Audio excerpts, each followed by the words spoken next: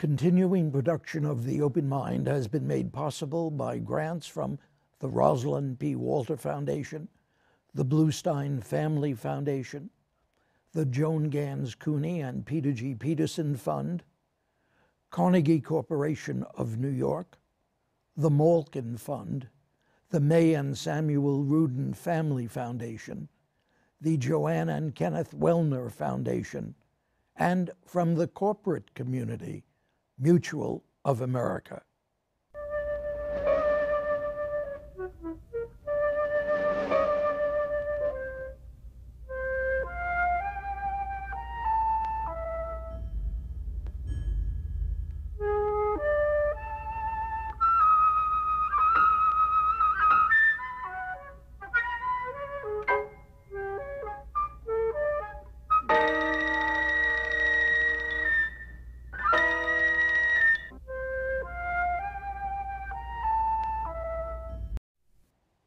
I'm Richard Heffner, your host on The Open Mind, and I'm joined today by attorney James C.Goodale, the New York Times young chief counsel in 1971, when in the face of determined presidential opposition and prosecution, the Times bravely published what in the annals of a free press will always be remembered as the Pentagon Papers case, a series of leaked Defense Department documents marked top secret that exposed the American government to charges of egregiously misleading our people about the coming and the conduct of the Vietnam War. Now my guest has written a Cuny journalism press volume titled Fighting for the Press, the inside story of the Pentagon Papers and other battles. Pulitzer Prize-winning investigative journalist Seymour Hersh calls this eminently gripping and readable volume, quote, the most detailed and honest inside account yet of the successful judicial fight to publish the Pentagon Papers by the uncompromising lawyer in the middle of it. He adds, this history could not come at a more important time, and I could not agree more on both points. For when you read Fighting for the Press, and I hope you do, you will think hard about the long past quote attributed to Richard Nixon. Subpoena all these bastards and bring the case. Destroy the Times. But your thoughts may also range closer to the present, to Private First Class Bradley Manning, to Julian Assange and WikiLeaks, to reporter James Ricin, to Attorney General Eric Holder and the Associated Press, even to Barack Obama, who my guest writes has seamlessly carried forward the main ingredients of Bush's, and I guess he would add Nixon's and other presidents' war against the press. Of course, it's mid-July 2013 as we tape this program, not when you see it.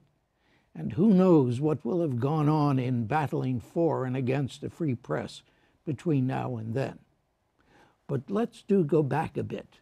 And first, let me ask my guest why his very last sentence to this splendid book about the Pentagon Papers case reads, quote, it indeed is a case for the ages. Well, why is it? Thank you very much for that introduction. And the answer to the question is this. You know, there comes a time in the course of history when one wants to stop the clock and look at the history of a particular event. And that's what I wanted to do with this case. I wanted to stop the clock, see if I could place it in history with respect to other cases, events that we've had, and then make a judgment. So the judgment I had is the one you've just said, but why say it with such particular clarity and conclusiveness at the end of the book, you may ask, because previous books have questioned whether this case had legs, whether it would last as a clarion call to freedom of the speech. Previous scholars have asked whether, in fact, Nixon had a pretty good case against the Times, or wasn't the Times lucky? So what I wanted to tell the reader at the end was, this is a very unique case because of the fact pattern. But it is also a very important victory for the First Amendment. And that when you look at the case, there is no other way to reach any other decision than the one I've just said, although there have been earlier detractors. So I think time has now come, it's what, 40 plus years, to ask oneself, hey, does it stand up there with Dred Scott? Does it stand up with the other cases that we have as part of our history? Maybe a little early for me to say so, but I think so, and I wanted to emphasize that point. Yes, but you know, I thought as I read the book and as I hear you now, and I know this is your point of view, I thought of Roe v. Wade. I thought of some of the great civil rights decisions, and I get nervous. I get nervous about both the length of time in which we will continue to say the Pentagon case did it for free press, as there are many people who will think that Roe v. Wade may not stand. Wasn't it just a matter of the judges you had to argue before at that time? I think that there is no question. We had a very good court. We had those who loved the press, Hugo Black, William Douglas, Potter Stewart. We had a lot of those who loved us. I think it is true with respect to every kind of case that gains notoriety in the Supreme Court. One has a question of whether it will last forever. Will Roe v. Wade last forever is your question. I would argue that the facts in this case are so particular, so peculiar, so adventurous, and so novel that the facts give the case some staying power. Is that good or bad? I think it's good. I think for historical purposes, it's good. This case was the first case in the history of the United States that asked the Supreme Court to censor the press. So that is a unique proposition, and the court comes back quite strongly saying you can't censor the press.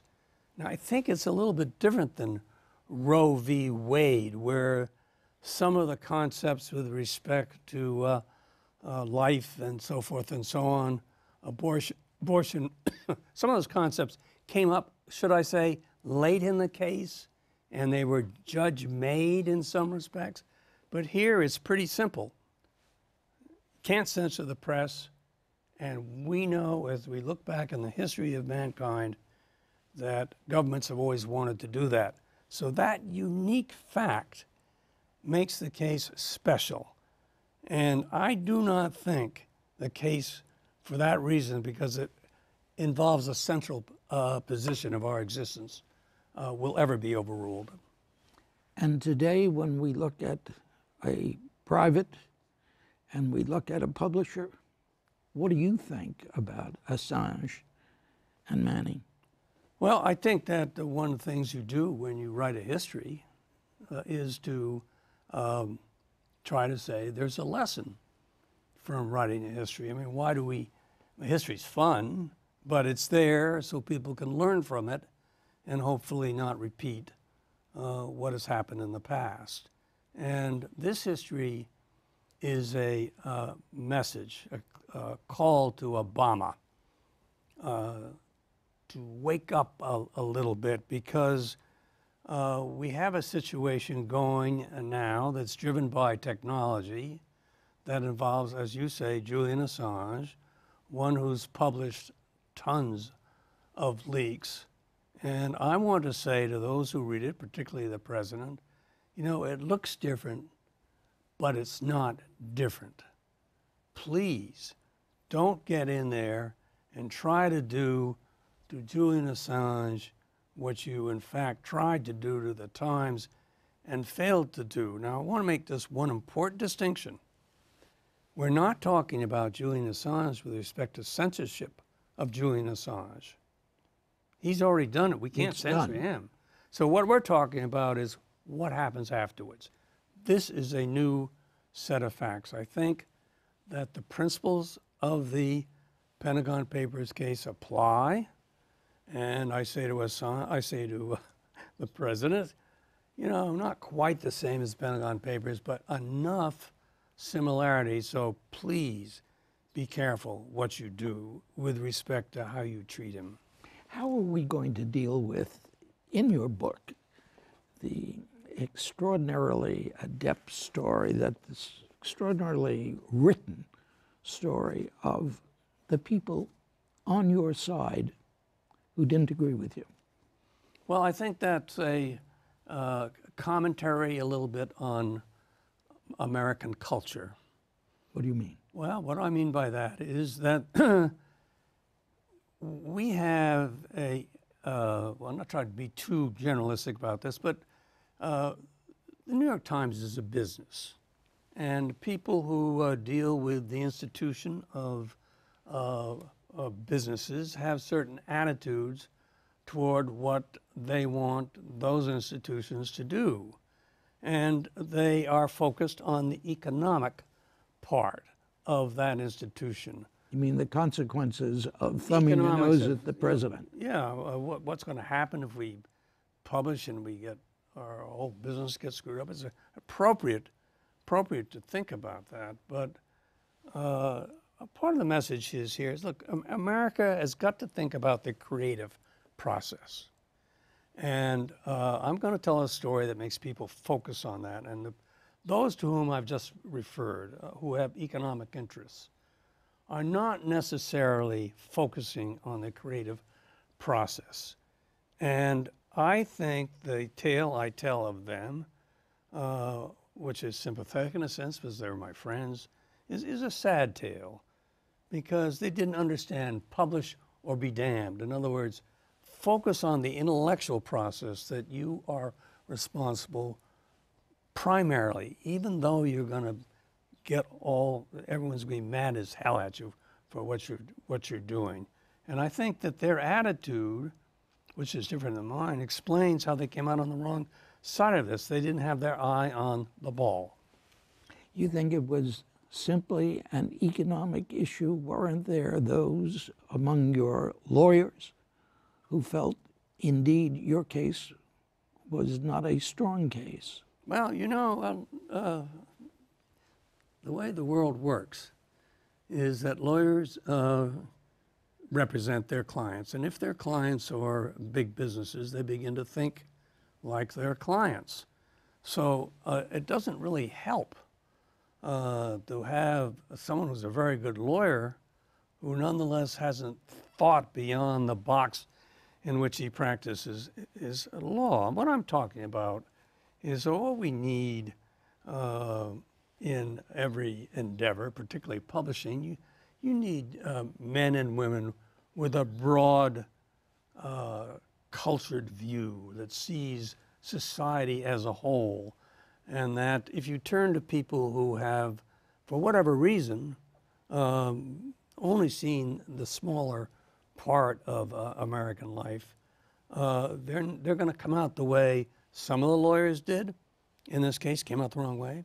And some of the executives did. They came out the wrong way. They're narrow-minded.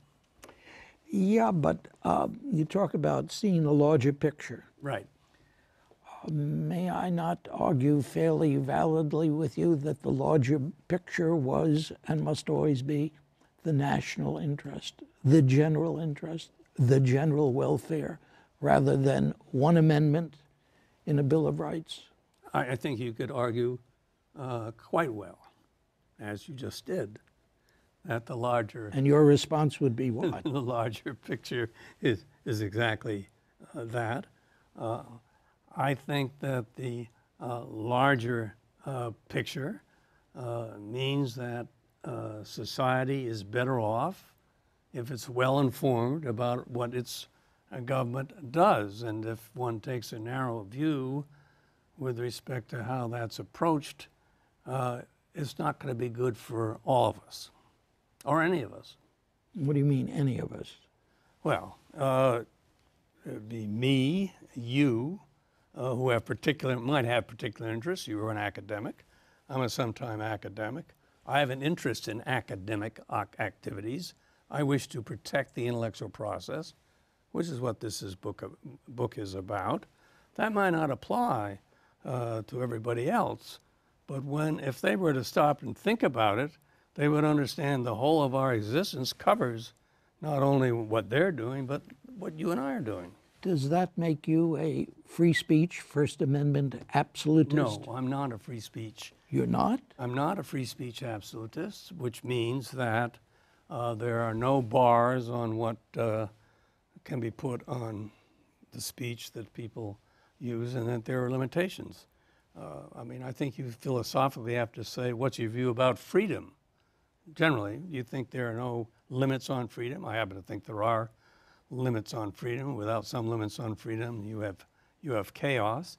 Taking that as a general principle, applying it to the press, there are some times when the press should be punished, and there are those instances when it can't just go off and say anything it wants. And the whole issue with respect to dealing with Pentagon Papers case and cases of that sort is to see if you can articulate what that exception should be to an otherwise total free speech.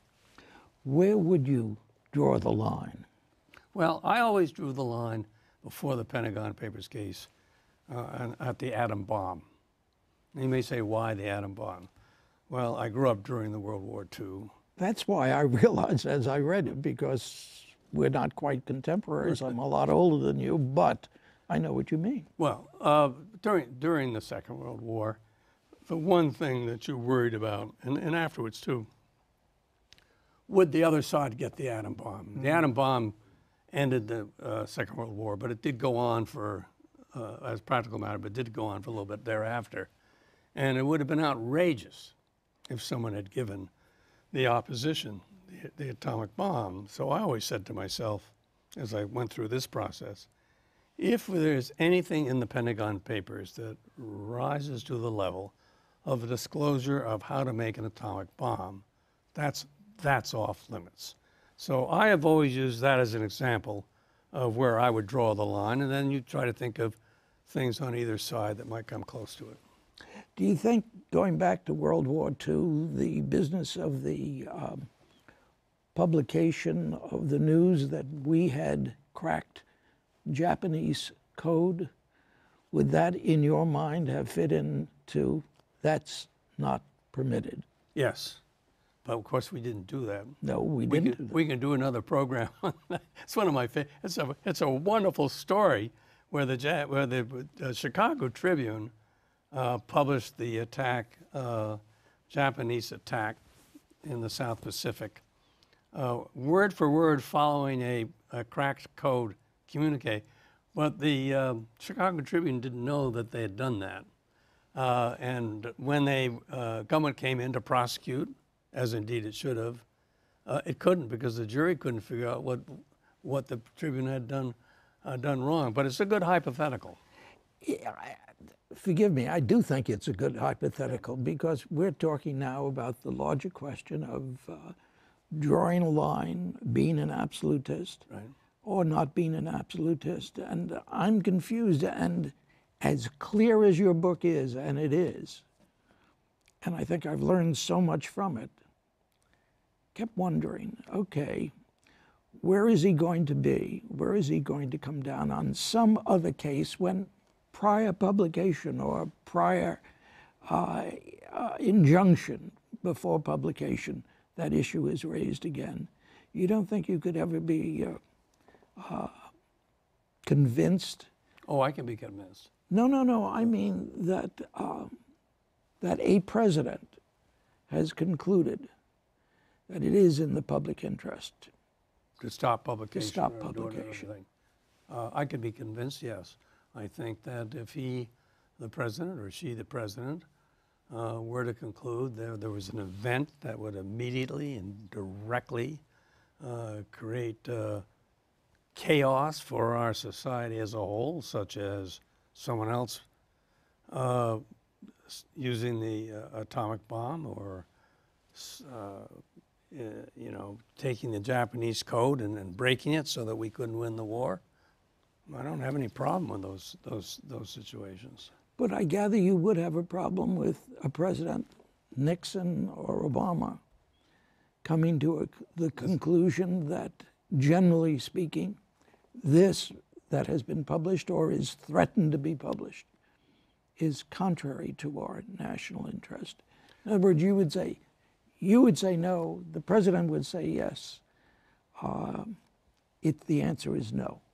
Yes, I think the reason that I would answer the question as you suggested is that when you read my book, or indeed when you look at much of which is published about national security and look at it carefully, it rarely, if ever, reaches the level which I've just described as something horrendous. The material that's in my book that was published that thought to damage national security turns out, in my view, to be so much baloney. And I will tell you that as I look at subsequent examples that come up in our national experience, as they do, and they're coming up today, and you look at them carefully, frequently, if not usually, they don't in fact damage national security. So they fit into the same baloney category Yes. as did the publication of the Pentagon Papers. That would be my theory, yes. Then what makes it a case for the ages? It was, as you said yourself, so particular. The details were so particular. Right. The nonsense of publishing in the Pentagon Papers what the Times had already published and many other newspapers had published. You know, what makes it a case for the ages is that the government claimed that there would be immense damage to national security. Pretty much as the government claims today that the leaks, let's say from WikiLeaks or from other leakers, we've had a lot of leakers at the time we are taping this program, are claiming. The government made the same claims with respect to the Pentagon Papers. They claimed, for example, that the publication of the Pentagon Papers would break the Vietnamese codes. I mean, it's a little bit like the Japanese code example. Except that when you took the time to see exactly what their claim consisted of, it didn't turn out to be true. One didn't have that time at the time this case took place. It was going so fast that all you could do is react. And what the historian has the opportunity to do is to take these claims, look at them in the light of history, and make a judgment.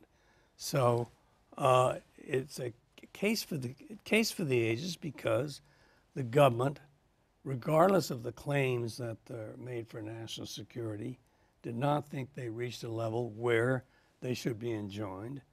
And it's a case for the ages when you take a look at it and you realize that a national security claim as such has to be looked at very carefully, because what the case proves is they will not prove out probably. Well, it was so fascinating in reading Fighting for the Press to realize you yourself had been involved as an intelligence officer with what real codes were doing in real time, and you knew that this wasn't an issue there, not as the historian, but as the attorney for the Times. I did, and one has to depend a little bit what the government's going to tell you, so I can't pick up anything and see whether there are codes or not. But when one listened to what the government said about codes, one had to sit there with the training one has and ask themselves whether in fact it was logical that they could make those kinds of allegations. And the logic always worked, in my view, in the favor of the press. We were fortunate, the Times was, because it had an intelligence officer, Murray Gurfein, as the judge, as its judge, who was able to make common sense judgments based on his experience and deflate some of the claims. Max Frankel was here some months ago, and I asked him to read from that wonderful affidavit that he filed in the Pentagon, or that you filed for him in the Pentagon Papers. And it was really so revealing, and he has really written what should be read by everybody in this regard. Question, we come to close to the end of our time today. What do you think the decision would be before the present Supreme Court if the same arguments were made with the same materials, the Pentagon Papers? All right, so remember the Pentagon Papers case is a censorship case, and you need 5 votes to win.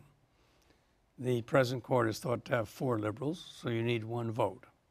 I think Kennedy, who's very good on the First Amendment, would be your 5th vote, so you would win. Now, if the case were for something that's already been published rather than, well, that might be different. But to answer your question, Kennedy is your man.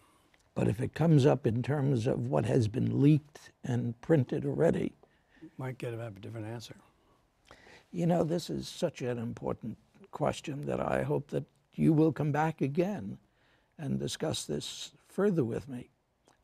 You can't write another great book like this, Fighting for the Press, but I hope by that time all of our viewers will have read it. Thank you for joining me today. Thank you very much for having me. And thanks too to you in the audience. I hope you join us again next time. Meanwhile, as an old friend used to say, good night and good luck. And do visit the Open Mind website at 13.org/openmind to reprise this program online right now, or to draw upon our archive of 1,500 or so other Open Mind and related programs. That's 13.org/openmind.